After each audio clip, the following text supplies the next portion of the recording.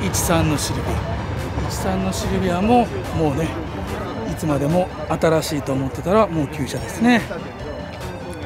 でこちらいすゞのジェミーでしょうかね、ちょっと詳しくはないんですけども、いすゞのジェミーですね。でこちらにもね、いすゞ系のジェミーがありますね。はい、ここにねいすゞ系の車がねあるんでね、ちょっと一気に行きたいと思いますね。まずはですね、ピアッツァですね。いすゞピアッツァ。ピアッツァといえばね、僕が覚えているのはよろしくメカドックのねキャノンボールでね、主人公の CRX と人を演じたというね記憶がありますね。アルミは変えられていると思うんですけど、ちょっとよくわからないですね。このね室内なんですけども、このインパネ周りすごいですね。すごいメカメカしい感じ。こんな感じのインパネって初めて見ましたね。スイッチ類がすごく多くついているというね。というわけで黒のピアッツァでしたね。お隣は紺色のピアッツァ。これ2台あるんですけど、ほとんどなんか同じような感じですね。このアルミね、これね僕社外品かなと思ったんですけども、隣の車もね同じアルミなんで純正かもしれないですね。これね 4ZC1 インタークーラーターボ、インタークーラーターボなんですね。でリアスポイラーがついていてね、この個性的なアルミというんでしょうかね、アルミカバーで、こちらのピアッツァもね隣と同じような仕様なんでね、ちょっとこっちも見ていきましょうね。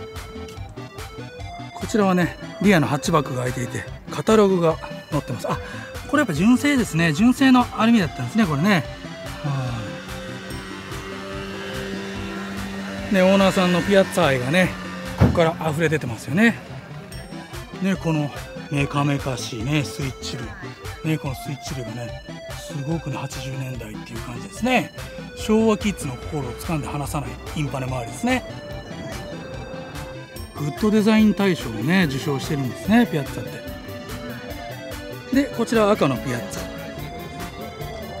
ァ。先ほどはね革命4灯だったんですけども、こちらは2灯ですね。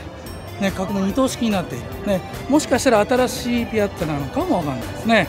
ちょっと詳しくはわかんないですけども、このアルミね見たことありますね。このアルミは見たことありますよ。社外品のアルミ、名前はちょっと出てこないんですけども、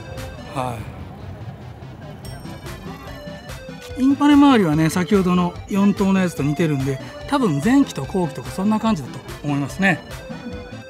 はい、ここからはね117クーペのねコーナーになってきますね。117クーペといえばね巨匠十字アーロのデザインなんですね。十字アーロといえばね車のデザイン界で有名な方で、デロリアンなんかもデザインされているというねですね。でこのね117クーペのねイメージキャラクター、これ唐獅子なんですよ。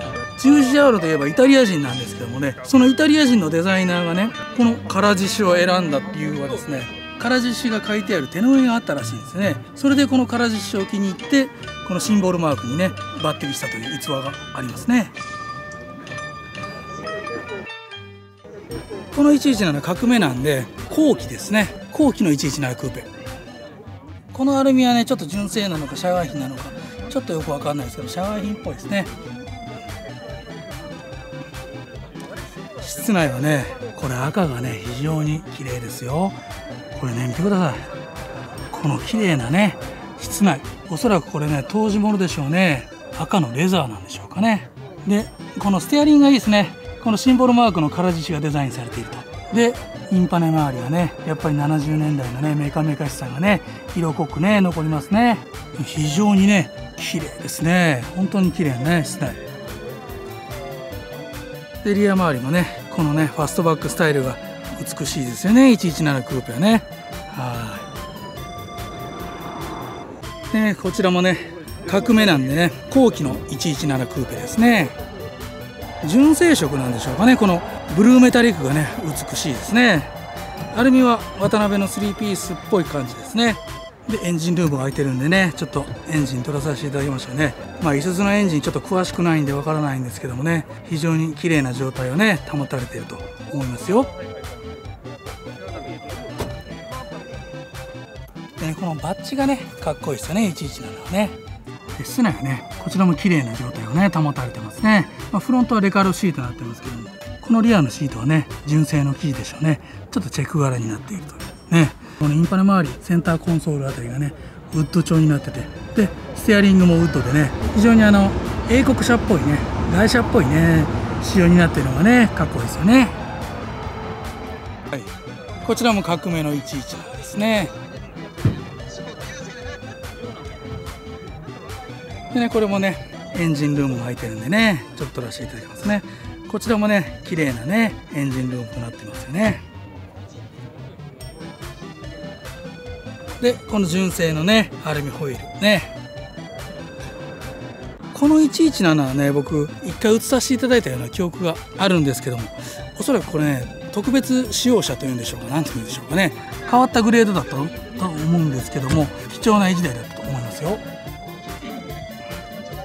こちらはねシルバーの117ですね。このアルミもねおそらくこれ純正ですね。これいいですね。117クーペってね刻印されてますね。おしゃれですね。117クーペの刻印が出るね、純正のアルミホイールね、シルバーが美しいですね。これね純正をね保っているんでしょうね。非常に綺麗な状態。室内はねこちらもチェック柄ですね。変わった形、先ほどとはデザインの違うねチェックね。室内もねノーマルを維持されてますね。はい、こちらね白のね117クーペですね。こちらフォグランプをつけられているんでしょうか。でねアルミは純正だと思われますね。純正のアルミで117クーペっていろんなタイプのねアルミがあるんですね。このようにねこれもノーマルをね維持されてる感じですよね。オーナーさんすいません、ちょっと室内を映させていただいていいですか。すいません、後ろを映さないようにするんであんまり後ろははい今ちょっとオーナーさんのご好意でねちょっと室内をね見せていただけることになったんですけど、いやねこれね非常にこのメカメカしいねインパネ周りがねかっこいいですよね。でねこのステアリングはね社外品に変えられてると思うんですけども、でねこれねシートはねレカルのね革張りに変えられていると。これこれに合わせてるんですよね、室内の色にね。色ネイビー好きだからこれで。なるほど。ネイビーがね大好きということで、それに合わせてこの室内シートのね革張りにされているということなんですね。非常に綺麗なね室内ですね。この辺のねメカメカしい感じがね男心をくすぐりますよね。すみません、ありがとうございます。でこちらフォグランプが付けられててね非常にねかっこいいね117クーペで、ここからはね丸めになるんで前期ですね。前期の117クーペアルミはこれ黒モドラーかもわかんないですね。黒モドラーかな、これは。だとしたら非常に高価なアルミですよこれ。ね、丸めの117クーペもかっこいいですよね。テールのデザインはね後期とは同じデザインになってますよね。室内はね前期と後期でちょっとガラッと変わるような印象ですよね。前期の方は、よりクラシックなねクラシカルな感じのねメーター周りになってますよね。こちらドアミラー仕様にしてるんでしょうね。これねもともとフェンダーミラーだったのをドアミラーにされているというね、そういう117クーペでしたね。はい、お隣はねブルーメタリックがね綺麗なね117ですね。でこのメッシュはちょっとどこのかわかんないんですけども当時物っぽいですよね。当時物っぽいメッシュね、リアから見るとブルーメタリックが非常に美しいですよね。こちらもね室内は綺麗ですね。もともと室内は白っぽい生地だったんでしょうね。こちら黒のね117ですね。でこのね、ボンネットのこの感じねずっと乗り継いできたぞというようなね当時からのカラーなんでしょうね。この色あせた感じがね時代をね感じさせますよね。アルミはねちょっとどこのアルミかわからないですけども、社外品だと思われますね。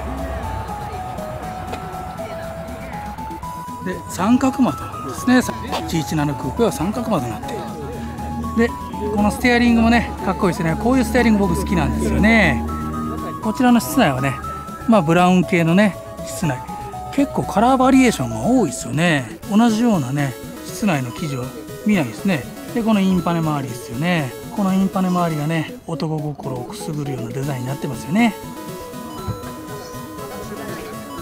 お隣もね黒なんですけども、こちらの117クーペは非常にね磨き込まれてね綺麗な1台ですね。アルミはねワイヤータイプですよね。ダンロップのマークがねついてますね。ダンロップからこういうワイヤーのねアルミが出てたんですね。でドアミラーになっている、ね、これもともとドアミラーなんでしょうかね。変わった形のドアミラーですね。これねビタローニって書いてますね。ビタローニのミラーね。インパネ周りもねウッド調になっててね、ウッド調のインパネ周りがね非常にかっこいいですよね。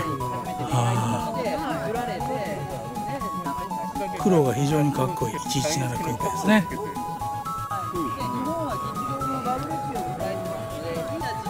お隣はですね、これオールペンされてるんでしょうかね。なんていうんですか、グレーがね、これが純正色なのかどうかっていうのはちょっと分かんないんですけど、グレーのね117クーペ、もしかしたら純正色かも分かんないですね。っていうのはこのアルミホイール見てください。これ純正ですよね。このアルミがね純正なんで、もしかしたらこれ当時のねオリジナルカラーなのかも分かんないですね。非常に綺麗なグレーで、エンジンルームが空いてるんでね見せていただきますけど、これもね非常に綺麗なねエンジンルームとなってますね。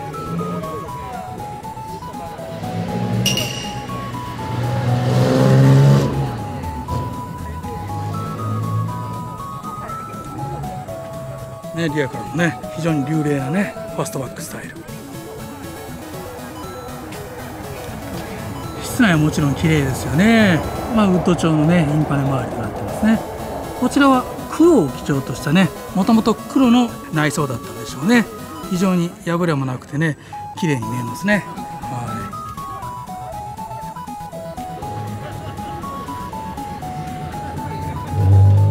こちらはですね、何か書いてますね、ボンネットに。台湾、シェイシェイ台湾って書いてるんで、これあれですね、東日本大震災のね義援金に感謝するね文言が書かれてるんでしょうね。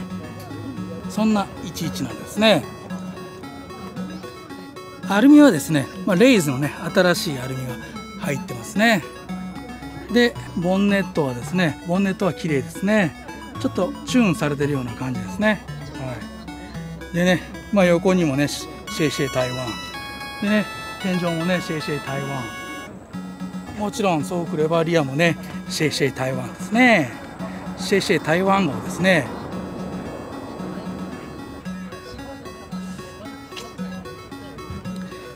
こちらもね黒を基調としたね室内になってますね。非常にこのウッドがねかっこいい感じ。シフトブーツはね新調されてるんでしょうかね。赤色になってますね。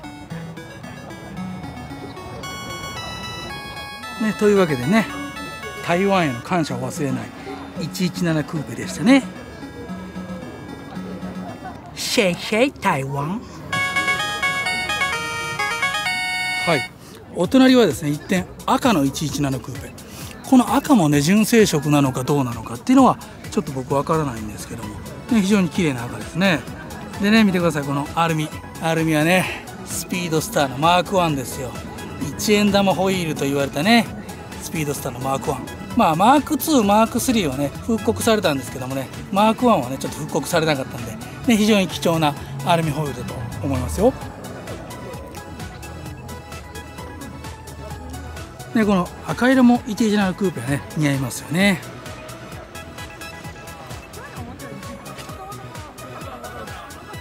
室内はねグレーを基調とした室内ですね。こちらもインパネ周りはウッド調になっているとね。赤がね非常にかっこいいね117クーペ。はい、お隣はねこれレモンイエローの117クーペですね。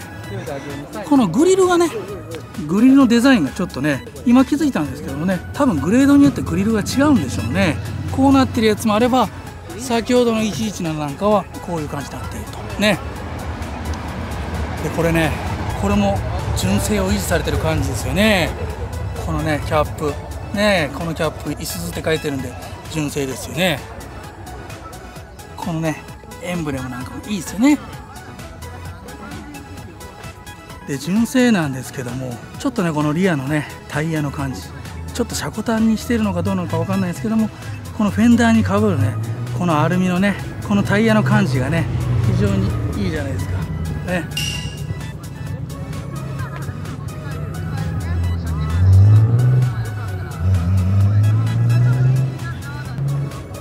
これオーナーさん純正色ですよね。この色はね、そうですよね。この117クーペはなんかテールのデザインが違いますね。これグレードによって違うんですかね。そうですね。この3台で初期のやつで、あ、こっちが初期なんですか。じゃあ年代順に並んでるんですね。あ、なるほど。グレードは違ってもじゃあデザインは全部一緒なんですか。一緒だと思いますね、基本的に。ああ、なるほど。はい。でね、ちょっと今オーナーさんの許可をいただいてね、ちょっと室内をね開けさせていただきますね。はいね、非常に綺麗な室内ですね。これね、僕このステアリングのこの感じがね好きなんですよね。昔の車ってかっこいいですよね。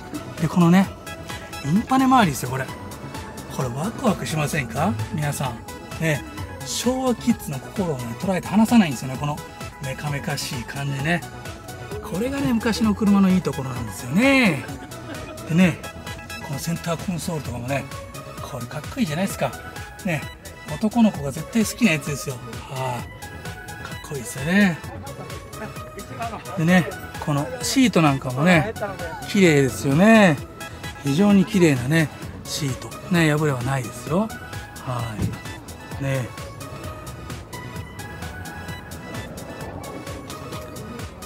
すみません、ありがとうございます。というわけで純正ルックを維持されているね綺麗な117クーペでしたね。はい、お次はねホワイトの117クーペですね。こういうバッジがいいですよね。このバッジがね僕好きなんですよね。ね、このグリルのバッジね。でアルミはね、これはワイヤータイプ。何なんでしょうかね。ボルクでこういうワイヤータイプのねアルミ出してたんですね。知らなかったです、ね、ボルクのワイヤーメッシュでね、ワイヤーのねアルミも似合いますよね。ホワイトリボンタイヤにしててね、かっこいいと思いますね。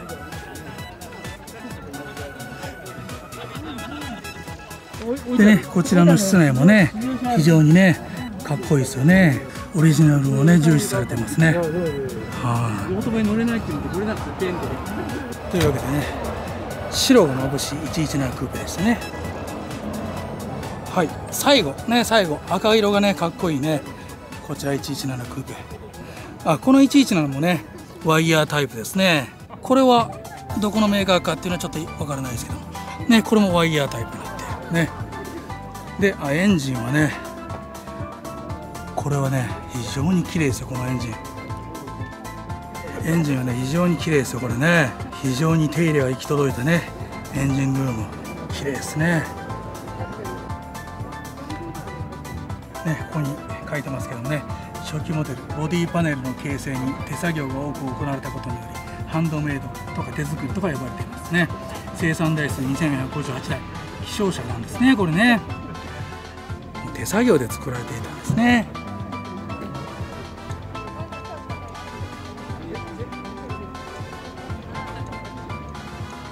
非常に綺麗なねボディラインとねこのプレスライン、もちろん室内はねノーマルですよね。綺麗な状態がね維持されてますね。こういうのかっこいいですね。というわけで117クーペをね足早にね撮影させていただいたんですけど、僕ね年代のね新しい順から言ってましたね。実はねこちら左端がね年代の古い117クーペということで、このグリルになると初期型ということでね。でそこからずっとね新しくなっていく、ね、ここまでがね、いわゆる初期型、前期でも初期というねタイプらしいですよ。でここから、後期なんでしょうかね、グリルの形状が変わっていく、ね、グリルの形状が変わってね、丸めなんで前期は前期でも前期の中でも後期というかね、はい、このグリルですよね。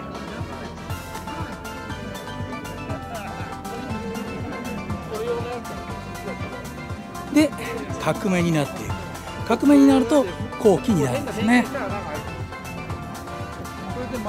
後期の117ク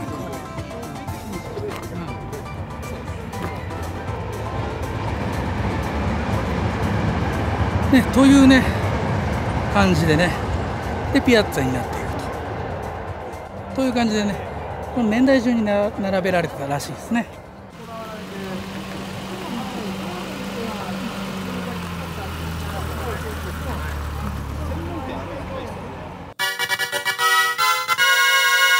ここにね非常に珍しい車がありますね。これは何だか分かりますか皆さん。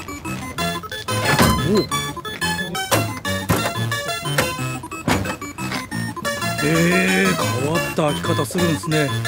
ロータスのエスプリですね。